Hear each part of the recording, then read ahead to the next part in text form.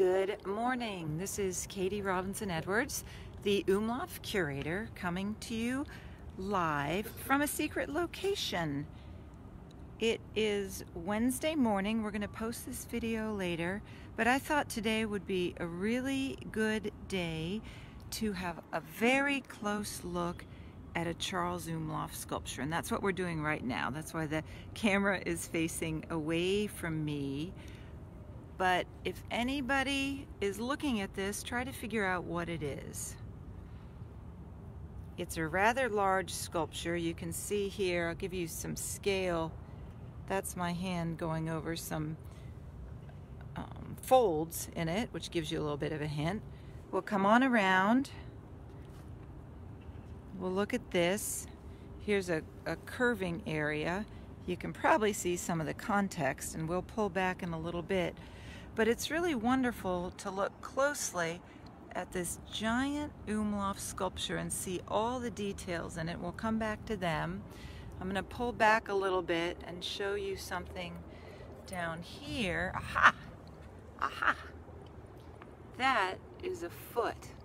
And look at how huge that is. That is my entire hand by one toe right here. And the foot hangs over the pedestal, which is also made out of bronze. This whole sculpture is made out of bronze. And let's pull back a little bit and see where we are and talk a little bit about this piece. We are on the University of Texas campus, which is closed for the most part. I've had my mask on just until now. And we're actually in front of the McCombs Business School right here. And this is Charles Umlauf's family sculpture that was was actually part of a whole bunch of works that Umlauf was doing in the early 60s. Once the University of Texas campus realized that they had a very well-known sculptor who was getting a lot of major commissions and had just done the Dallas Love Field Spirit of Flight commission in 1960, the University of Texas decided to start commissioning works from him, and they did quite a few here. They didn't commission that squirrel, but I fed him earlier, so he wants something to eat. But they commissioned the family group to go in front of the McCombs School of Business. And it is 15.5 feet tall and was cast in Milan. Now, Umlauf began to cast in Pietrasanta, Italy, in 1959 to do the Spirit of Flight, but it was actually pretty expensive even in Pietrasanta, so he would get the Milan foundry to compete for bids. And in fact, if we look back at this one, let's see if you can see this. You can barely see it, but at the bottom you can almost see a little letter O, Milano. It's the Fonderia Battaglia in Milan, and it was the first major group that he cast there. And Umlauf went there in the winter, actually December 26th, 1961, to do the final touches on this huge sculpture. He had sent a scale model over before that. And then they helped enlarge it, and he came and did the final touches, and he finished everything up in wax. He would have put his signature on, and here's something else interesting about the signature.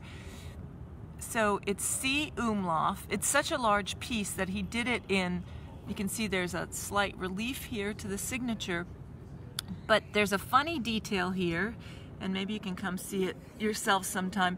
He actually put a period after the F, as if his name was Umlauf Alupa or something, and he just finished it off.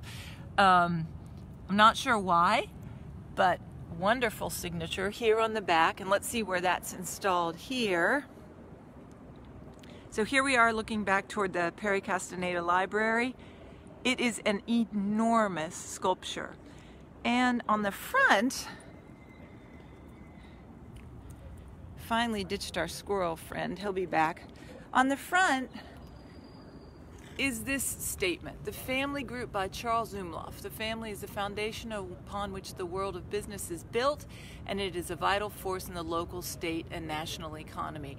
That statement was in fact written by Charles's wife, Angie Umlauf. She was a poet, she was also a sculptor, and she's the one who wrote the text for the plaque, and she also wrote a number of poems, and I brought one with me today. It's raining a little bit, so I had to shut everything up.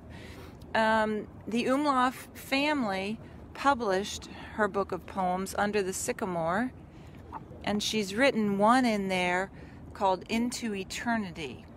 With 2 deft hands you modeled in clay and carved in marble and alabaster, head after head and figure after figure, as fervent as you, the sculptor who gave them form that had life and is sure to live forever and ever. And this sculpture that we've been looking at is, gosh, 70 years old now almost, and doing beautifully. It actually was recently restored, and I wanted to show you a couple of things from the book. So this is from the 1980 book on Charles Umlauf by University of Texas Press, and it looks so tiny in the book. You cannot believe how large it is. And then this is how it looked the year after it was installed. So this view that I showed you earlier, the McCombs School of Business, the southern entry, actually used to look like this, and they moved the sculpture too. Used to be the Business Administration School. So you can see how things have changed over time, but fortunately and luckily for the University of Texas, they have maintained this gorgeous sculpture, and we hope that you'll come see it sometime. We'd love to take a tour with you. Send us a note if you want to come walk UT campus and look at all the Umlauf sculptures. And thanks so much for tuning in. Bye-bye.